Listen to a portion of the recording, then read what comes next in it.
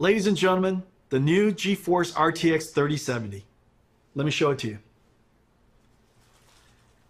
It's a work of art.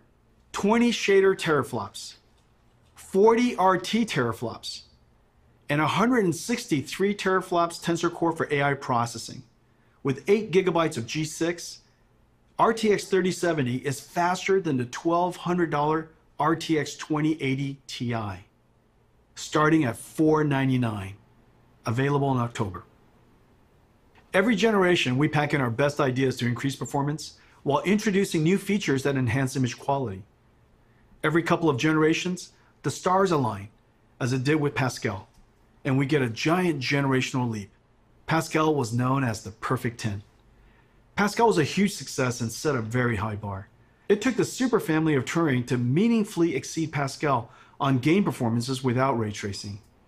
With ray tracing turned on, Pascal, using programmable shaders to compute ray triangle intersections, fell far behind Turing's RT core.